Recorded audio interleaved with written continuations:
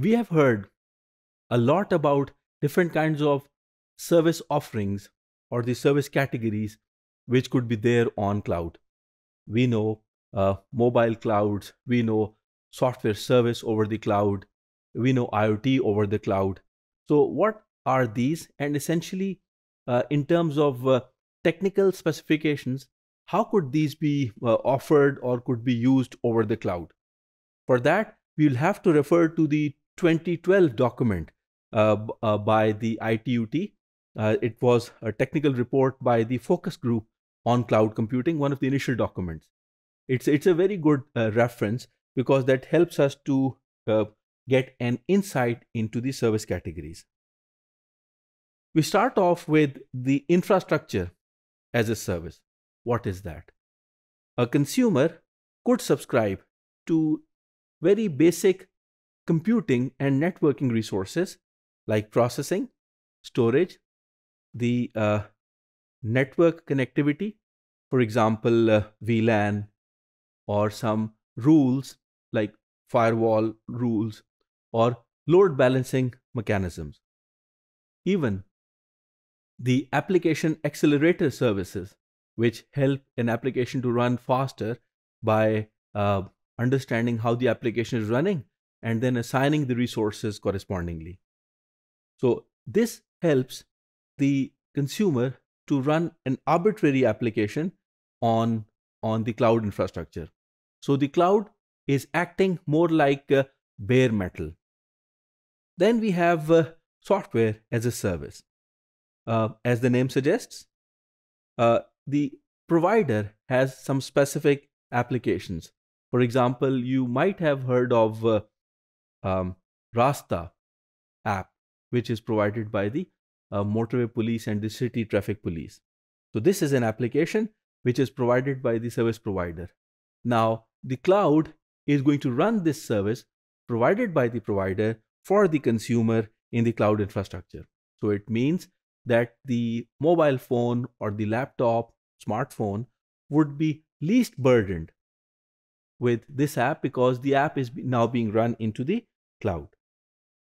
Then we have communication as a service.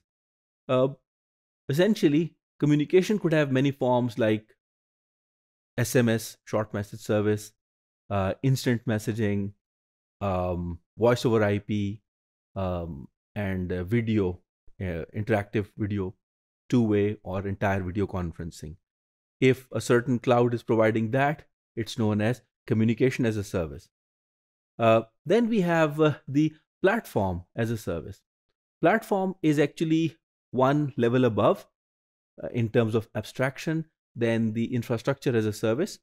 So what happens is the user is allowed to create applications of their own or acquire applications which are available onto cloud by using the programming languages, the runtime environment for interface design, creating and accessing database, and then the storage of this particular app on the cloud and testing its service. So we can think about using platform as a service for modern day environments where the freelance developers are banking onto this platform as a service significantly more. Then we have network as a service. We all know that cloud is essentially devices connected together, so it's a network in itself. But is that network connectivity being offered similar to the communication as a service? Well, if that happens, it means that the user, the consumer CSC, is now being allowed to access transport services or intercloud connectivity. This actually has a disclaimer.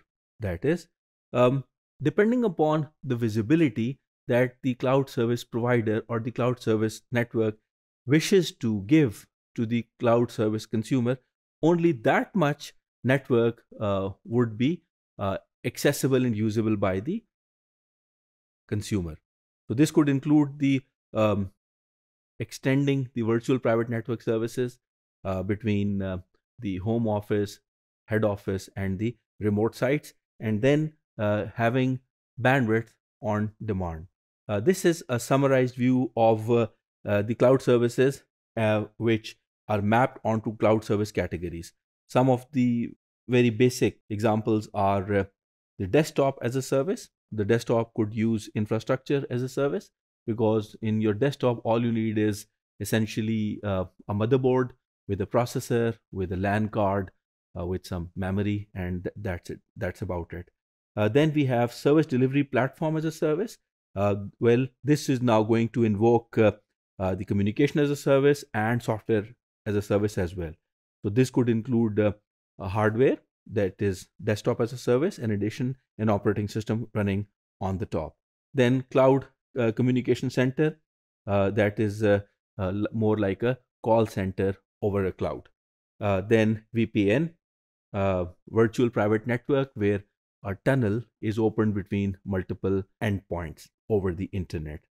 And then bandwidth on demand, again, is an example of network as a service. Again, this document is a reference. It's an amazing report which is being cited by ITUT again and again for their latest recommendations in the cloud.